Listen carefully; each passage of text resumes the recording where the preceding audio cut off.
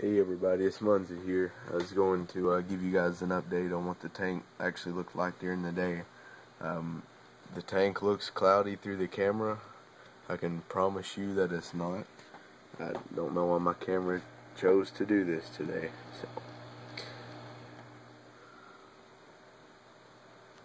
But anyway, appreciate the views and everything. Appreciate you guys keeping up with me. And I've been thinking about getting some chromis actually, and I've been doing a lot of studying and stuff and figuring out what I shouldn't add, and I have came up with chromis. So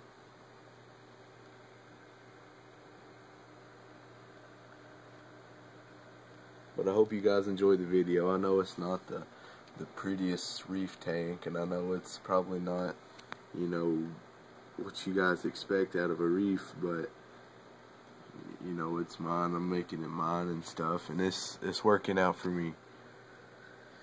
And but I appreciate every bit of the input that you guys give me, and yeah.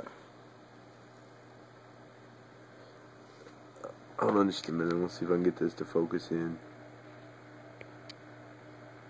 There we go.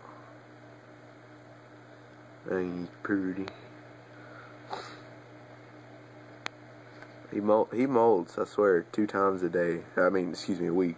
At least 2 to 3 times a week. He's cool. That Xenia over there, I don't know what his problem is, but he's laying down. I don't know, you know, the wind's not, I mean, the water current's not really blowing him around, but it looks like maybe he's trying to detach down there. So it might be having to get a rubber band for that guy.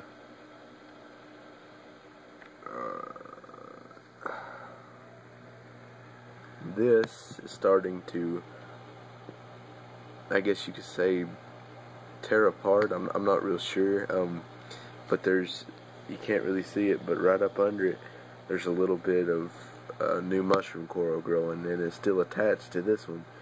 It's just over here.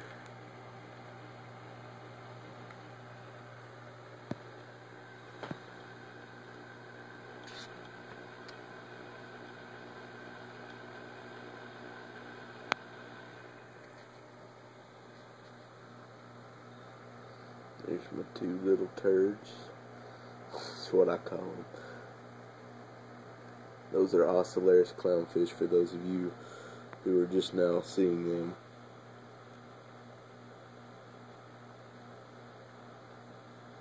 The brain coral still has not decided to open up. I wish he wasn't such a baby, but he is.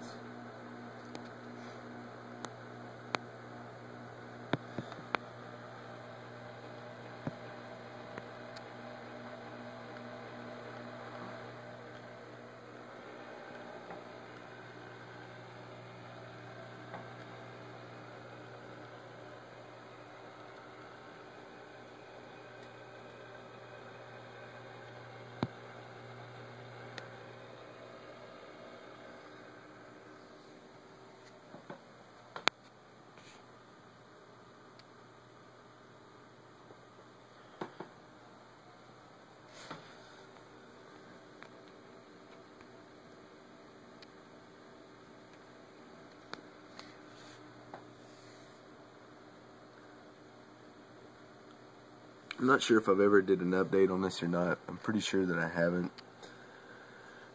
But this rock right here, that rock, that one, and that one were all dead. They were nothing but dry rock. The rest of this was live. And I figured that would be worth mentioning.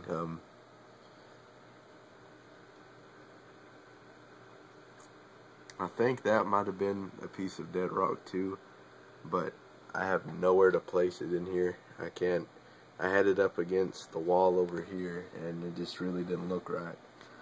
So I just stuck it up there for now, and it almost reaches the water level. Kind of makes it look like I've got more rock than what I do.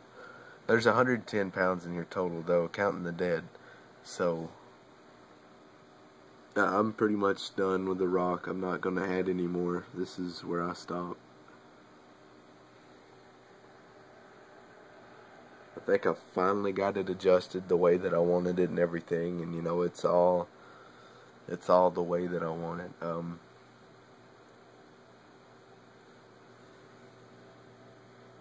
If you guys have any questions on how I do stuff, you know, maybe another rundown on my equipment, anything, you know, just shoot me a message or comment, and I will make a video updating what I do to keep this tank going.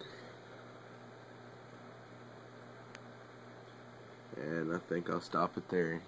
Appreciate you guys watching, and let me know what you think.